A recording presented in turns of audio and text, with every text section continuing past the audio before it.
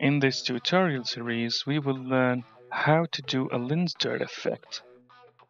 First, in the viewport shading options, change the compositor to camera. Select the camera and increase this value all the way up.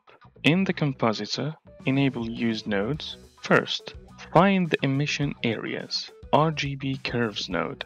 Increase contrast of the image to find the emissions. Second, a blur node. Fast Gaussian, check relative, and add a blur amount.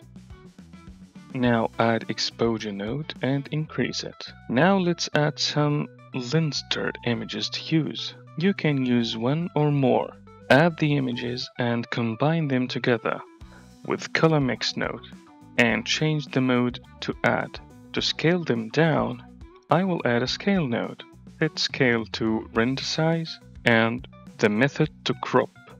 Now to mix all things, add color mix node again and change the mode to color.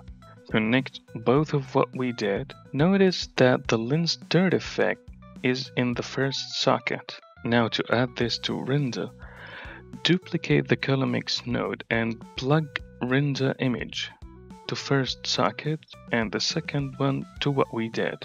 Change blending type to add. Now to gain more controls, add a color ramp node to the blur and plug it into the factor and adjust. Do the same to dirt textures before plugging it into the mix node. And it's always optional to add some math node like multiply to control the intensity. After that, you can add whatever you like to make it more interesting. And that's all.